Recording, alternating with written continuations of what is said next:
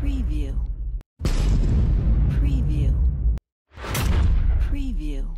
Hey everyone, so this here is me. It's 14-year-old Rishab Jain giving his first major talk in front of an audience of 6,000 at TEDxGateway in Mumbai, India. And so without further ado, this is Rishab Jain. I'm now grown up 3 or 4 years later, and so I'm going to be reacting to my own talk that I delivered at the age of 14.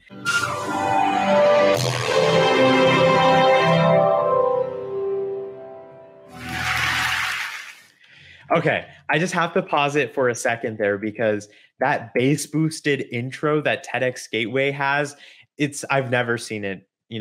Nobody else beats that, right? You can listen to, the major TED event like TED Woman, all of the big TEDx events, and they do not have as pristine of an intro that TEDxGateway has. The bass boost just, it's solos. Okay. So let's continue on. I'm not going to pause this too much and analyze every detail, but all right, let's continue.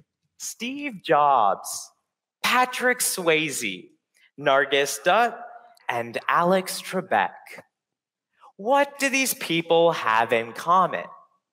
Yes, they are all famous personalities. But did you know that they have another similarity? Oh, I actually know. They all have pancreatic cancer. Now, how do I know this?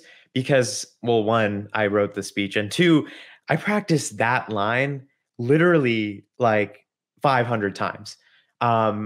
I feel like at these bigger kind of TEDx and TED events, I don't know, this is like my personal experience at least, but I was instructed to like basically practice this hundreds of times, and I had to deliver it in front of their staff behind the scenes, like at least 20, 30 times on site.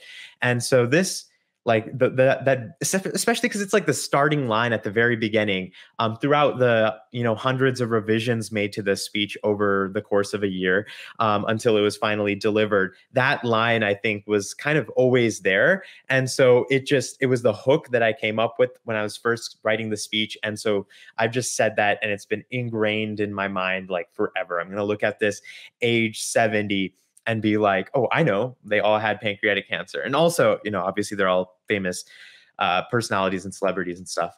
And also one interesting thing is you can see here, it says like Mumbai, India in the bottom right corner. And so you may have noticed that I included like an Indian celebrity. And so I actually didn't know who that celebrity was, but kind of to like appeal to the audience, you'll notice that a couple places, like I'll be like, oh, here in India, or like, oh, back in the US, like when I was doing this, right? Just to like distinguish between that a little bit. And also because I do have Indian heritage. And so I don't want people to become confused that like, hey, I was doing this research in India because I'm from the US. And so anyway, continue on. They all share a disease. Pancreatic cancer.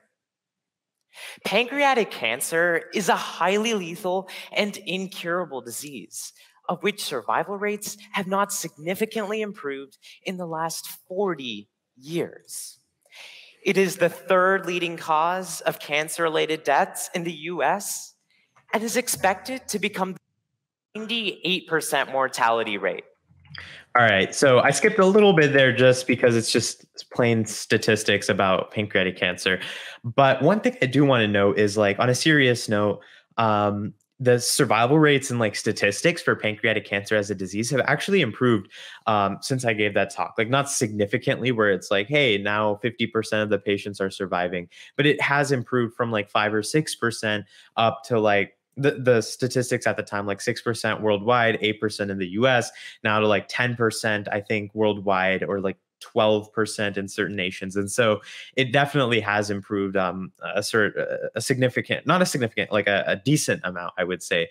And so it's like exciting to see that like from science and medicine and technology innovations, we are actually like making an impact on a lot of these diseases. Like it's not just, hey, Congress passed this bill, right? It's also science and research coming in behind the scenes to improve the quality of treatment that a lot of people are getting and improve people's lives. And so that's kind of amazing in my opinion. So let's continue on with the talk. I'm Rishab Jain, and my journey in the world of research and artificial intelligence has led me to create two inventions to help treat pancreatic cancer more effectively. Ever since a young age, I have always loved science. Okay, so that has to be one of the most awkward like pauses that has ever been done in a TEDx talk, because the audience just started clapping. Like, I was like, "Hey guys, my name is Rishab Jain," and then they just started like clapping, or like it was in the middle of my sentence, and so I just stopped. But yeah, okay. I think in the rest of the speech, I just ran them over. Like they would start clapping, I just kept talking Despite over all them, technological and using the medical speakers to my advancements, advantage. 90% of pancreatic cancer patients So just die some more info within about just like 5 pancreatic cancer, and years. then we'll get into the Guided by my core of curiosity the in story science, of my I talk. investigated if I could use my knowledge in programming and AI to make a difference. My journey to solving this problem started with learning about the pancreas. Okay, so this here is actually interesting. I want to pause this for a second here, right? Take a look at this image. This red thing here, this is the pancreas. How many of you actually knew like where specifically the pancreas was? I'm genuinely curious. Like leave a comment in the comment section right now if you like knew where the pancreas was. Like just tell me that, because I feel like a lot of people like don't actually know like what the pancreas is or where it is. Like obviously they've heard of like some organ, right? They've heard of like the tonsils, or they've heard of the appendix, or they've heard of the pancreas, and they know it's like important, or it's like linked to diabetes or something. Oh, there's like pancreatic cancer, but they don't know like where it is. And so I found that was kind of interesting. That's why I included it in the talk. But yeah, leave a comment if you actually knew where it was, because hats off to you. Is an organ located deep inside the abdomen. The pancreas is surrounded by other structures such as the stomach and spine. This position allows pancreatic cancer. All right, I'm going to skip ahead to Using this animation right here. And so basically, what I'm saying here is that I invented this tool to help improve pancreatic cancer treatment. And so this here is the demo of that tool. So let's take a look at this. Powerful beams, radiation can shrink cancer growth significantly. How many of you have ever hit a bullseye on a dartboard? I have. It can be hard, right? Now imagine that dartboard moving around constantly. This is the case for pancreatic cancer. The tumor is hard to reach and moves due to breathing. This makes radiotherapy difficult, and doctors have to add a margin around the pancreas that can result in collateral damage. Since radiotherapy sessions are lengthy and have to be administered many times, eventually side effects develop, which can lead to death. Okay, so one thing I do have to remark on is like these animations are really cool, and they're from Wired. And so basically Wired made this documentary called Living in the Age of AI. And so as a part of that, they actually featured me in the documentary, and they made these like really cool animations to basically like display what my tool is all about and kind of how it works. So I found those animations really cool. And if you want to check out the documentary, I'll link it in the description below. But yeah, just take a look at these animations. They explain it like flawlessly. PCDLS's artificial intelligence algorithm on thousands of MRI abdominal images and told it exactly where the pancreas was. Over time, PCDLS learned to pinpoint the exact location of the pancreas so that a radiotherapy machine can apply radiation to that location and hit the bullseye every time. When connected to an MRI and radiotherapy machine, PCDLS will offer a high accuracy of over 98% to save healthy cells and improve patient quality of care, eventually saving lives. Okay, see, that's where the claps should have been. But like this audience was just excited to just start clapping. Okay. Meaning that every patient will skipping react ahead to some more of the raw explanations than the intro itself. But actually, this diagram right here is really interesting. And so you may recognize some of like the icons inside of the diagram because they come from PowerPoint. And so basically, this diagram here is explaining this concept called precision medicine. And so basically, the concept is, hey, if we deliver this drug A to a group of people, some people might react positively to it, but other people, it's not going to work. And for some people, excuse me, it might actually have no, like, a negative effect. And so obviously that's really bad. And precision medicine is Whereas in the a technique precision where you approach, can based on a instead patient's characterize a patient characteristics, based on their own personalized drugs can be characteristics, like created to as you can cancel see out here, those delivering mutations. them each a But the specific targeted problem is drug that in today, order to it achieve can like a take up positive to a impact for month of everyone. time And so I'm going before to skip treatment. ahead to now First, my doctors innovation. must You cut can out hear what I specimens of did. cancer tissue, a process known as a biopsy. Next, in the lab, DNA is extracted from this cancer tissue. In genome sequencing, this DNA is mapped out on a molecular level. Here, genetic mutations can be spotted. After all of this, a treatment plan needs to be made, and medications have to be authorized before they can finally be administered. But imagine if there was a way that we could cut this process down and start treating patients in as little as a few days. What if we could predict genetic mutations? Okay, this angle is so cool, and I'm surprised. Like, I haven't watched this too many times, but I just really like this angle. Like this, if they had like a high res photo from this angle, that would be so cool. Unfortunately, I don't think that that's there, but I would use that everywhere. Like that's okay. That's a cool photo. From just a biopsy image. I invented the pancreas detective, which does just that. By harnessing AI, we can actually predict mutations from the biopsy, which is something that the human eye just can't do. Okay, so I just realized something like kind of important here.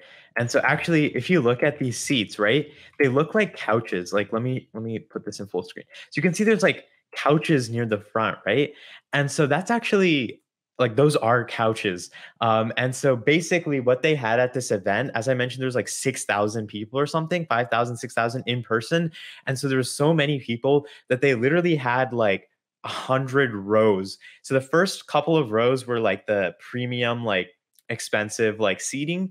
And so for those ones, people had like you got a couch. And then later it became like like chairs. And then in the top thing, it was like an like kind of like an auditorium with those style of seating, like a theater type seating. And so that was pretty cool. And then also I have one thing over here. And so actually, if this thing focuses properly, you can see my, okay, that is not, okay, there we go. You can kind of see my name tag for TEDx Gateway.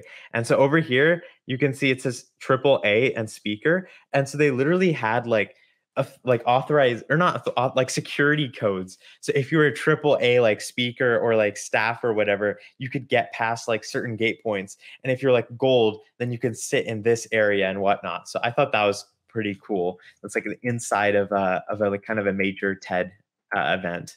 By harnessing AI, we can actually predict mutations from the biopsy, which is something that the human eye just can't do.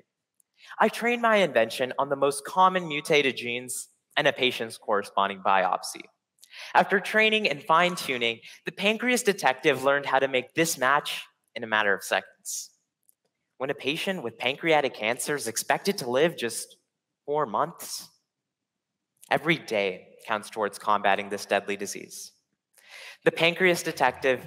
Okay, so like this is actually a major part of the invention that I'm talking about here, because like I talked to actual oncologists, and this was something that they mentioned is like actually like an issue. I had hypothesized it based off the literature I was reading that like this is a gap where you can save time, but I didn't realize like will this actually make a big impact. And so when I talked to oncologists, they're like, in my clinic, like if I could actually use this, like I would, because that can actually save like 1 or 2 weeks off the treatment time for a patient. And usually we don't wait those 1 or 2 weeks and we just give them the conventional drug because we don't have the time to do that. Versus if you wait the 2 weeks, like you can get them the matched drug properly, but you wasted 2 weeks of treatment time. And so it becomes this delicate balance of what to do. But if you have this type of tool where it's like an AI tool, you get instantaneous results, like 1 second runtime. That's, game changing. Can help save this crucial time in a patient's fight against pancreatic cancer. Looking back at the last few years, I have grown along with my inventions. Initially, when working on such a pressing problem, it was a little bit intimidating, but my curiosity in science kept me spending more time with the problem and asking questions. Countless hours debugging my code and running experiments paid off when my tools were successful. These experiences were exciting, rewarding, and inspiring.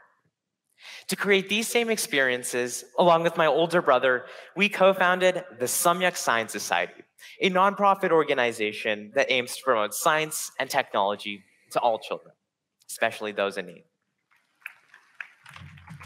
Okay, so this I'm talking a little bit more about my general journey side of things. And so this organization is actually still active. In fact, we're hosting our next STEM workshop for young children in our local area this Monday. And so, that's kind of cool that although some of my research interests over the last couple of years have changed, I'm working on new projects, not necessarily in pancreatic cancer, that has continued actually. And so I've continued working on the Samyak Science Society, and we're seeing a lot of impact through that. So I'm really, really proud of that. Albert Einstein once said, "I'm neither especially clever nor especially gifted. I'm only very, very curious." If one Einstein was able to make such a large difference, imagine a world where we had thousands of Einsteins. By igniting that same spark of curiosity in science, we can unlock the potential of other youth. This will allow us to solve all the complex problems of our world, including pancreatic cancer. Join me to spread awareness and innovate. One day, let's cure pancreatic cancer. Thank you. All right, Rishab from the future here. Now I'm going to react to a rehearsal clip that I have that's super funny. Kind of cool, the backstage, what was happening. So this was the day before the actual event. Break. How was your break, everyone? Fantastic. So I have a question for you. How many of you have ever tried to imagine Einstein as a kid? We probably never have. And if we had to do that, we'll probably picture a cute little boy with frizzy gray hair going everywhere.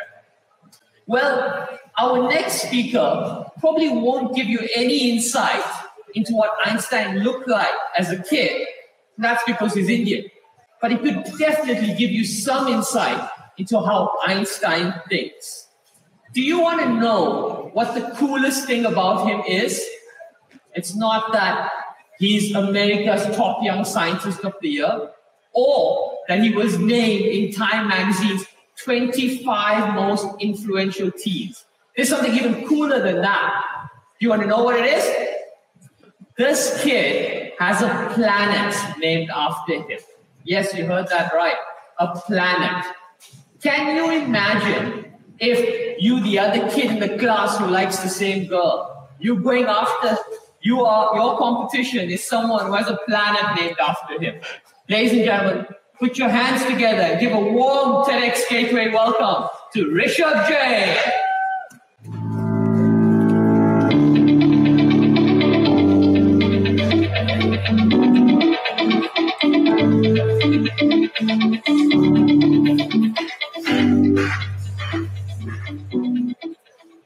Yeah, okay, so I thought that was just pretty cool. Not only the intro I thought was pretty funny, did a great job with that, but also just the minor details that go into making this sort of event possible, from the lights, from the the cameras set up, from all those people backstage, then to the music and the wonderful audience that's cheering along the speakers and so excited to hear their ideas.